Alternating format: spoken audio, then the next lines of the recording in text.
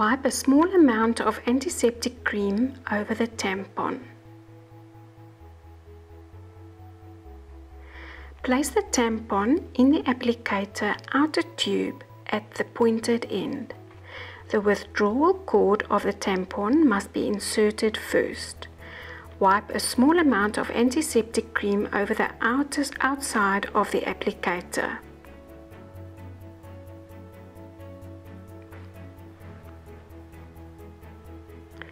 Place your ewes in a chute. Clean the vulva of the ewe with a swab, kitchen towel or piece of toilet paper. Open the vulva slightly with your forefinger. With the ewe in a standing position, very carefully insert the applicator into the vagina, slightly upwards first to go over the pubic bone.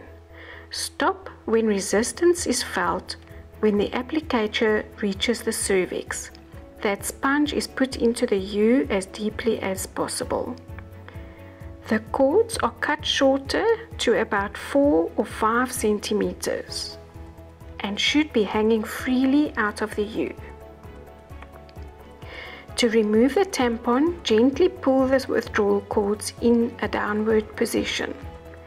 Discard all withdrawn tampons and make sure your dogs do not get hold of them. Rinse the applicator in a bucket of warm water with a mild disinfectant added to the water.